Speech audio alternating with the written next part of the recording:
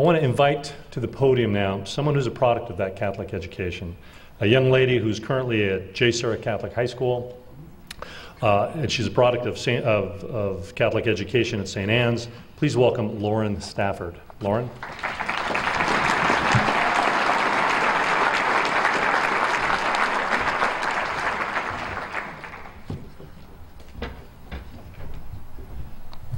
When I was asked to speak today, even though I said I'd love to, the thought of getting up here in front of all of you, it turned my stomach.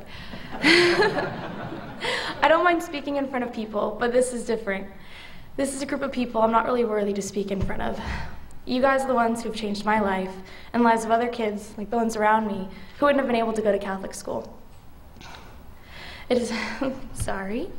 How can I express my thanks to a group of people who've given me more than they could possibly imagine?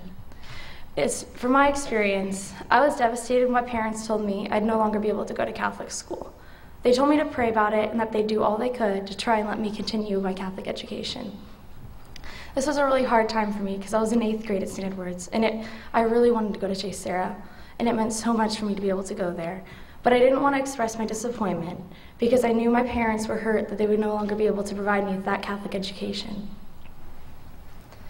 Incredibly, a while later, maybe a couple months, I received a letter from J. Sarah on my birthday announcing that I'd have just enough financial aid to be able to attend J. Sarah. I was so happy I started to cry. And a couple days later, we received a letter from St. Edward's saying that my little siblings would be able to attend school as well. What began as something hard for my family became something that seemed impossible. But my dad's always told us to trust in the Lord, that He will provide for us, and He truly does. God teaches us that we're the hands of God, and you've been the hands of Christ to me.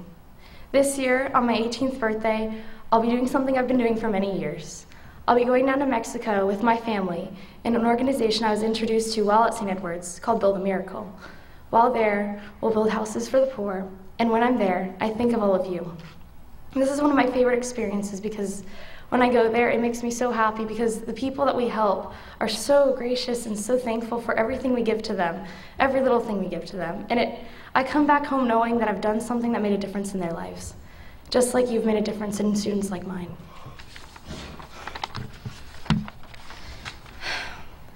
Catholic education has been a complete gift to me. I've loved every single moment of it.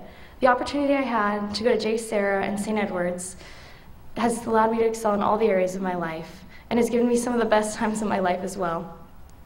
From a young age, I grew up in the faith and learned not only how to be successful, but how to do that while living out my faith. St. Edward's and J. Sarah have given me more than you could possibly imagine, and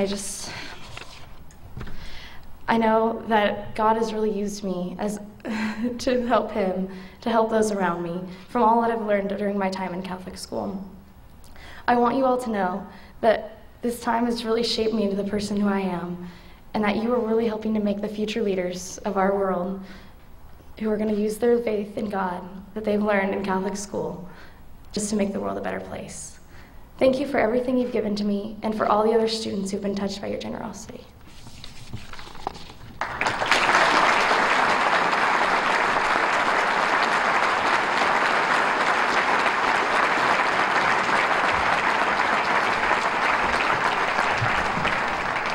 What an impressive young person. I tell you, the future is secure. If these young people that are out in our schools today are going to be the leaders of tomorrow, we're going to be in good shape. And that's why we got to continue to support this system that forms these young people along with their parents.